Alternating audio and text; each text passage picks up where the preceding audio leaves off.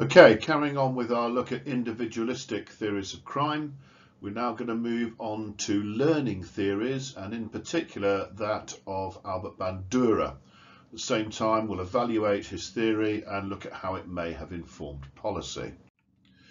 So just to recap, individualistic theories of crime hold that our individual differences based on our personality type, our experiences, shape us, shape our personalities, and they would therefore argue that the root of crime is in our psychological makeup and the development processes we've experienced from childhood through to adulthood. So, as I've said before, we're going to look at social learning theory, which is that of Albert Bandura. And learning theories are based on the assumption that offending, criminality, is a set of behaviours that are learned in some way, just the same way as all our other behaviours. So criminality is a result of learned behaviours, and usually that's from family and peers. So Albert Bandura died this year. I'm doing this in 2021, June 2021 I think he died. We're now in November. His key ideas, well, he thought that when learning occurs, we learn by observing and imitating others. It's very much this idea of monkey see, monkey do. So there's a classic example of a child imitating the people walking in front. So we learn through modelling. Modelling involves learning by watching other people who are the models, and we then imitate them, and so we repeat their behaviour. So just as this boy is repeating his dad shaving, learning to shave, or this monkey watches the man stick his tongue out and then copies by sticking the tongue out there. So monkey see, monkey do. And this all then links down to role models. And some key terms here. Identification, and that refers to the extent to which someone relates to a model and feels that he or she is similar to that person. And a person becomes a role model if they're seen to possess similar characteristics to the observer. Usually the role model is of the same sex. Identification with a model means the individual is more likely to imitate their behaviour. So if you identify with the person, we're more likely to copy them, imitate them, be like them. And role models are also much more likely to be imitated if they're attractive and they have high status. So going back to my youth, I was very into, and still am into, a band called the Smiths, these four people, and when they were about in the early 80s, fans would copy the way they dressed, copied the hairstyles. The Smiths used to have a lot of time with waving flowers about on stage, and as you can see, these fans have all got flowers ready to go to the concert, and it was mass hysteria. Here we've got the fans at a Smiths gig. So for a long time, lead singer of the band was my role model. I even started to have my hair slightly like him, but there you go. Imitation, role model, someone that struck home to you. So there are different types of role model that we can imitate. There are live models, so those are people that are physically present in our environment, and that might be a mother, a teacher, a pop star. So mother here, Marcus Rashford over here, very good role model. Taylor Swift is seen by many people as a good role model. Then we have symbolic models, and that's people in films or books, cartoons, so fictional characters. And I suppose, you know, Harry Potter, Ron Weasley, Hermione, etc. might be seen as a role model by some people. And symbolic modelling, so fictional characters, is considered to have a much greater effect in cultures where the media is widely available. So if you've got widely available media, you will get symbolic role models. And this is quite important for when we come looking at things like computer games, the influence of videos on criminality, etc. So let's get down to social learning theory and Bandura. And his key term is vicarious reinforcement. And this involves learning through observation of the consequences and the actions of other people. So when a learner observes someone, they may identify with, when the learner observes someone they identify with, and that person, the role model, receives a reward for their behaviour, the person that's watching is much more likely to copy that behaviour themselves. So to give an example, here's Beth observing her brother cleaning up the plates after dinner. And you get, well done for clearing up the plates after dinner, you can have some pocket money. So she sees mother giving her brother pocket money for clearing up the plates. Vicarious reinforcement. Beth realises that if she imitates her brother, who acts as a role model for her, the same will happen to her. So then we get Beth clearing up the plates, and well done, says mum, you can have some pocket money. That basically is vicarious reinforcement. However, obviously, this can go the other way, because if the role model is criminal, then you can end up with criminality. So here I've got a newspaper article that I clicked out. Come to you like Deliveroo, father and son crack cocaine dealers boasted about delivery service. So these two, crack cocaine dealing father and son, Liam Bolton and his son Liam, they've even got the same name. Father and son crack cocaine dealers offered a delivery service to users boasting they come to you like Deliveroo, a court has heard. Liam Bolton Sr., Liam Bolton Jr. were caught red-handed selling the drug on the streets of Swansea, then were then released under investigation. A court again just a few months later with large stashes of the drug hidden internally. So there you've got Liam emulating the role model of his father and becoming a drug dealer, so hence criminality. So, Bandura's theory all hinges on his famous Bobo doll experiment of 1961. And I've included this YouTube clip, 5 minutes long, it's from a BBC programme. If you click on that, it will take you through the whole of Bandura's experiment. So those that are watching this on YouTube, you just have to pause, copy the clip, and away you go. It's about 5 minutes long, it's really good, I thoroughly recommend it. But what Bandura did is he took a sample of 36 boys and 36 girls from Stanford University Nursery School, and they were aged between 3 and 6. And he was looking to see what happens, how do people imitate role models. And the experiment was conducted in a lab. The children watched a model, which would be the adult, playing with a Bobo doll. And the way they did it was 24 of the children watched the model playing aggressively with the Bobo doll.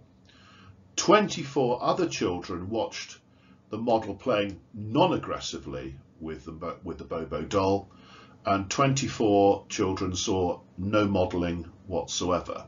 So that way Bandura was ensuring that he had control groups. Then all the children, including the control group, were subject to what Bandura called mild aggression arousal. So in other words, making them feel a little bit annoyed. And what they did was they took each child to a room with some really nice toys. And as soon as the child started to play with the toys, the experimenter then said, I'm really sorry, these are my very best toys, and I'm reserving them for the other children. So you can't play with them. So that straight away, kids are starting to feel a little bit peeved that they can't play with these really nice toys. The children were then taken to a third room, which contained some aggressive toys. So there was a mallet, dart guns, and then this 3-foot Bobo doll, which looks like this. It's like a clown that you can that's got a low centre of gravity, so you can hit it and it rocks back. And there are also some non-aggressive toys like a tea set, some crayons, cuddly toys, some plastic farm animals, etc., etc. And then they watch their behaviour through a one-way mirror, and as you can see from these photographs, the behaviour was interesting. So here were the results. The children who had observed the aggressive modelling earlier on, when they came to the Bobo doll, they acted more aggressively towards the doll. This kid here is kicking it, thumping it with a mallet, etc. And they were far more aggressive than the group who had observed the non-aggressive modelling. So those that had watched aggression towards the Bobo doll acted far more aggressively towards it when they were in a room with it than the non-aggressive modelling and the non-aggressive group. It was also shown that boys imitated more physically aggressive acts than girls, so boys are more aggressive than girls. And this also showed that boys were more likely to imitate same-sex models than girls because the modelers were of the same sex. So what did this show? Well, Bandura also did a follow-up study in '63, and he showed videos to children where an adult behaved aggressively towards the Bobo doll. So it wasn't actually an adult physically doing, it was watching it on a screen. And again, one group of children saw the adult praise for the behaviour, so they were being told, oh, well done. And then the second group saw the adult being punished for their aggression by being told off. And the third group saw aggression without any consequences. And as a result of that, when given the Bobo doll to play with, the first group behaved much more aggressively, followed by the third group, and then the second group behaved the least aggressively. So the group that saw the model being told off for the behaviour was less aggressive. They seemed to be learning. So as you can see here, this bar chart shows this. Boys and girls with the model rewarded, boys and girls with the model punished, and boys and girls no consequences. And you can see very different results there completely. Much lower here with the boys and girls. Now this then links to some case studies. So if we learn by looking and copying, there are some studies you can use. So I picked two for you.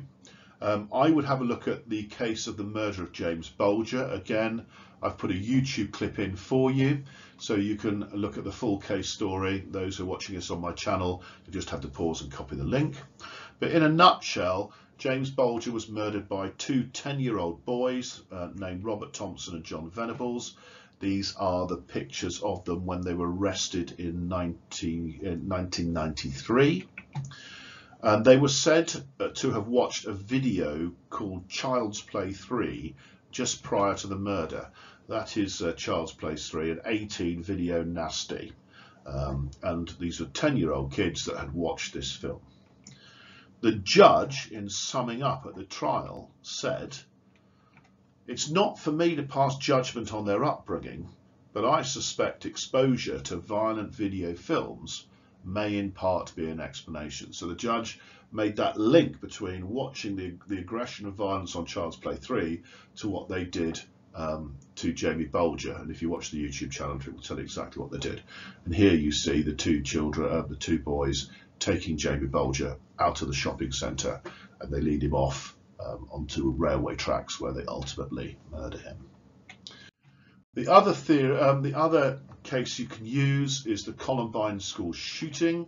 That's Eric Harris and Dylan Klebold. They murdered 12 students and a teacher and wounded 23 others before shooting themselves at a high school in Littleton, Colorado in April 1999. There's a really good documentary by Michael Moore called Bowling for Columbine, which won an Oscar back at the turn of this century. It's a fantastic film. I thoroughly recommend you watching it. But if you want a clip from YouTube on the Columbine killing, that's the one to go for.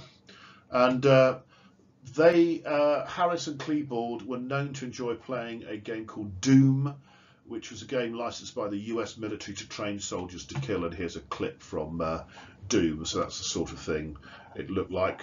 Quite an old video game. And that is a clip of Harris and Klebold taken from the school security cameras as they went around the school with semi-automatic weapons shooting the place up. So again, these ideas that by watching something, imitating role models or imitating the model that they're seeing, people copy the behaviour and then act out in a criminal way. So what are the strengths of this theory? Well, the Bobo doll experiment, where they changed the model's behaviour, aggressive or non-aggressive, and controlled all the other variables, it's a really strong experiment. It does show that the modelling of behaviour by the adult had an effect on child's behaviour. It shows cause and effect, so it's a strong experiment that holds up well to scrutiny. And it's got real life applications. The results of the research in this area suggest the need to protect children from witnessing aggressive actions. It supports the need for things like the watershed and rating certificates on films and video games. And so that links a little bit through to policy as well, in terms of ensuring that we have this in society. And you can add that. I haven't put this in the policy one, but you could use that if you want to. And the study has been replicated with slight changes, and similar results have been found. So it shows that Bandura's results are reliable. But there are limitations. And this is a big one, and I've put this into subcategories here because it doesn't account for the role of biological processes in the causation of criminal behaviour. So, okay, criminal behaviour that runs in families might not be due to observational learning. It could be down to genetic factors, so we can go back to our biological theories and twin and adoption studies, etc. Or Bandura found that boys are often more aggressive than girls. Now that could then be explained by hormonal factors such as the differences in testosterone levels, higher levels in boys that are linked to aggression, which again we've looked at in previous PowerPoints. The second criticism you can make is the evidence such as Bandura, because it's based on laboratory studies, some children may have worked out the aim of the study and not therefore shown natural behaviour. So it's possible that the children in the study were aware of what was expected of them. Noble in 1975 reports that one child arriving at the laboratory for the experiment said, "Look, mummy, there's a doll we have to hit." That sort of rather skews the results. And this would therefore limit the usefulness of this research in explaining the causes of crime.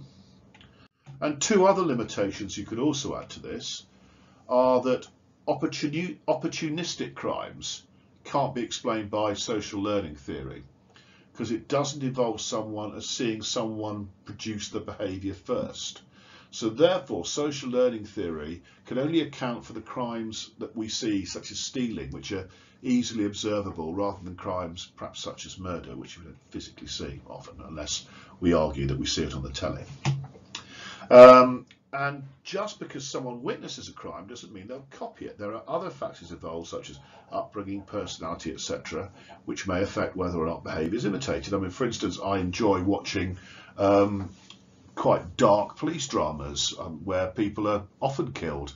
But to my knowledge, I haven't been out and killed someone yet because I've been watching those police dramas. So there are your strengths and weaknesses. Now, for policy, I've gone for the policy of token economies. Now this again will appear in Unit 4, and if you want a much more detailed PowerPoint on token economies, you could go to that on this channel and go look at my Unit 4 PowerPoints. There's a whole one on token economies in much more detail. What I've done is trim down that PowerPoint just for the purposes of Unit 2 here. So token economy programs were used and still are used in many prisons to obtain desirable behaviour, and they're often used in with juvenile and adult offenders. And they are a form of behaviour modification, so they're linked to this idea of social learning theory. And the programme started in the 1960s, and given the success of the use of learning theories in changing behaviour. So the big study on token economies was done by Hobbs and Holt in 1967, and they conducted studies which involved delinquent boys. And they wanted to see if a token economy program would change delinquents' behaviour. So they took a sample. They took 125 delinquent males that were in Alabama Boys Industrial School. It's a state-run school for delinquents located in an urban area, and the boys basically resided in 5 independent houses which were called cottage units. And the boys were of an age range between 12 and 15 years. And they had multiple charges ranging from truancy to being uncontrollable to arson to homicide. So a broad spectrum of crimes that they committed. There is one of the cottages. And staff in the cottages agreed on a number of target behaviours. So this is what they wanted the boys to do as a result of this, this trial. They wanted them to follow rules in group games. They wanted to complete all chores that they were set. They wanted them to follow the cottage rules. They wanted them to interact with peers, and they wanted them to walk in straight lines and follow instructions, etc. And then they collected the data. And basically what they did, the boys' names were listed on a daily behaviour chart, and the cottage supervisor marked each behavioural category.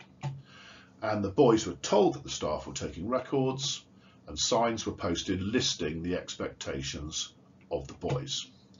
And basically each boy in each cottage was rated on each target behaviour by 2 staff members.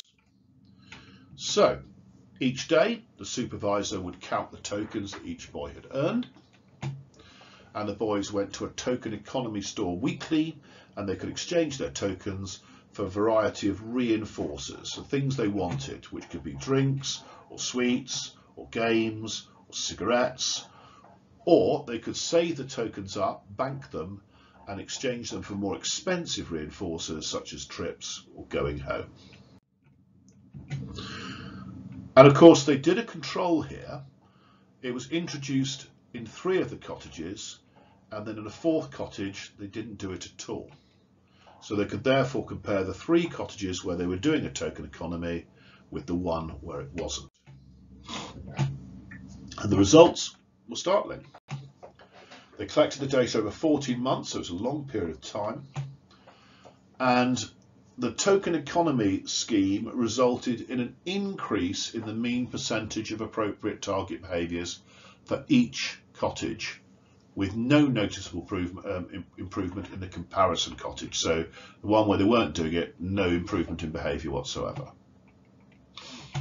In cottage A, appropriate behaviour increased from, it was at 66%, it went up to 91.6. In cottage B, it was at 46, went up to 80. And in cottage C, 73 up to 94. So dramatic increases in behaviour that they wanted. So it seems to work really well. And there are some strengths for this, because anyone can administer it with training. And tokens and rewards are relatively cheap, so the program's not expensive, and there are more benefits than costs. And token economies, where you earn points and you can build up rewards, are run in most prisons that we have nowadays in some form or another.